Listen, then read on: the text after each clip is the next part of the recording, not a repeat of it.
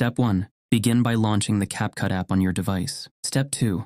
Once the app is open, click on New Project to initiate a new editing project. Step 3. Select and import the video you want to apply the trending stop-motion effect to. Step 4. Look for the Style option in the menu and click on it. Step 5.